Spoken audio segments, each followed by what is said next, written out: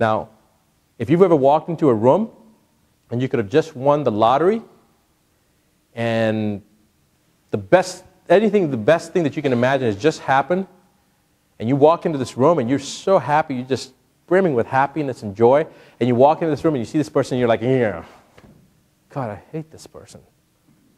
You ever experienced that? Or you could have just had $1 million loss in the market, and you could have just had the cat, get run over by a truck and your house exploded, and you walk into this room and this person, they're just, no matter what happens, they always just make you feel good. Have you ever experienced that? What is that? It's their energy. That's exactly what it is. It's their energy. So, remember I told you that I do this for a selfish reason? How many people really believe that I do it for a selfish reason? Truly.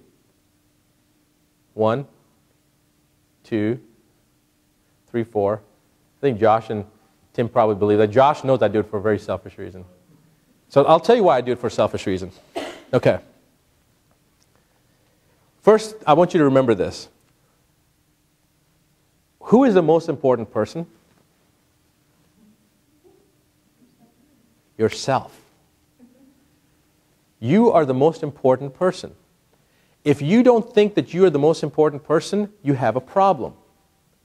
When you're in the airlines that are defunct and don't know how to keep the planes flying and they're going out of business, even the airlines know that when the oxygen levels drop and the little things fall, the first person you take care of is that you don't say, let me put it on the child first, or let me put it on my grandmother, whoever's sitting next to me. Where do you put that oxygen on first? Yourself. Why? So you can help others. That is the key to remember. You are the most important, because if you truly love your child or your mother or your father or your sibling or whoever you're taking care of, you must, by definition, take care of yourself. Because if you can't take care of yourself, how are you going to take care of somebody else? So remember that. Okay? You are the most important person. Now, why do I teach this? I told you, because it makes me up my game. But if I make a difference in your life, let's say our paths never cross again, but something that I've said today makes a difference for you. The next time you think about that particular occurrence, whatever occurrence you have that reminds you of this conversation that we've had today, what are you going to do? Who are you going to think about? You're going to think about me, right? When you think about me, what is that? What is that thought? It's energy. What type of energy is it? It's a positive energy. What is the difference? Does anybody know what intention is?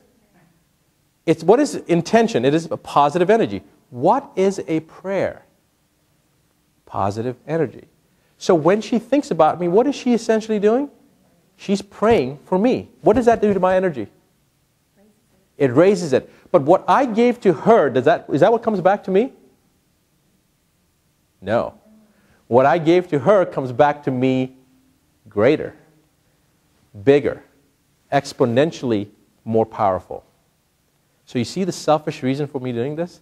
This is one of the few times in the planet that you can actually do something all out for somebody and know that you're going to get more back in return. And that is how, if everybody lived their life like that, guess what? Our planet would be a much, much happier, peaceful place that all the other alien beings would want to come over here. If they exist. Who knows, right? But I know right now, if I was an alien, I wouldn't want to come over here. Actually, one of my friends made a really interesting comment. He said, you know, I believe that this is hell. We are living in hell right now, and we have to keep on coming back. He believes in reincarnation. He said, I believe we have to keep on coming back to hell until we get it right. And when we finally get it right, we know how to treat other people, that's when we go to heaven. That's when the Creator says, you don't have to come back down to this hell anymore. I thought that was a pretty interesting comment. Okay, so the energetic component, I didn't talk about it specifically, but you saw how roundabout I brought it in to explain to you how the energetic aspect works. So let's talk about the energetic toxicities to kind of finish this off. Energetic toxicity, we talked about microwave, electromagnetic radiation, cell phones. Let's just talk about cell phones for an example, just for a second. I have my cell phone sitting over there, and I told Josh that, you know, I was going to change my cell phone out, and I did, and I got this other cell phone, and I actually had the same kind that he did. But ever since I got this new cell phone, if I'm on it for more than 20 seconds, I get a headache. And I never get headaches. I just don't want to use that phone. I've actually dreamt about picking this phone up and throwing it up against a wall.